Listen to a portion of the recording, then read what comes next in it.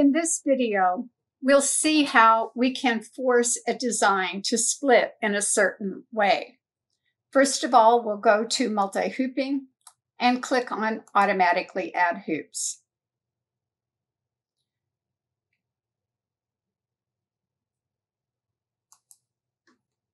When I go to preview hoopings and click on the first hoop, you'll see that there are certain feathers that are split up. If I click on this second hooping, you see that how the stitches are placed in the first hoop of all these feathers. And it would be a lot easier to align this design if I could put these 4 feathers together in their entirety in the second hoop. So let's undo to get it back to 1 hoop and go back to the digitized toolbox. I'll hide the hoop temporarily.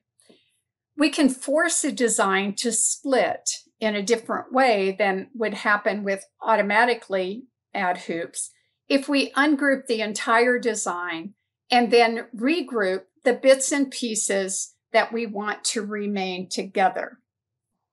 I'll select the design and right-click and select Ungroup.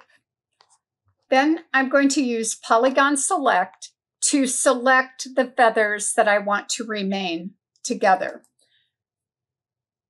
By clicking around the 3 feathers that I wish to combine and pressing Enter, I can right-click and then group these. The software is not going to split designs that are grouped. Now, the other feather that I need to change is this feather, and I'll also want to group it.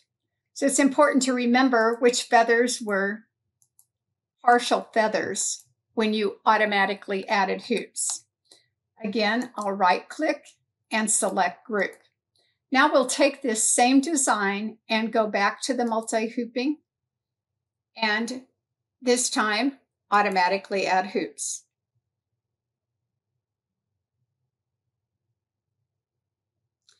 I have 2 hoopings, and when I go to preview hoopings, you can see that these grouped designs are not split, but will stitch all in the same hoop.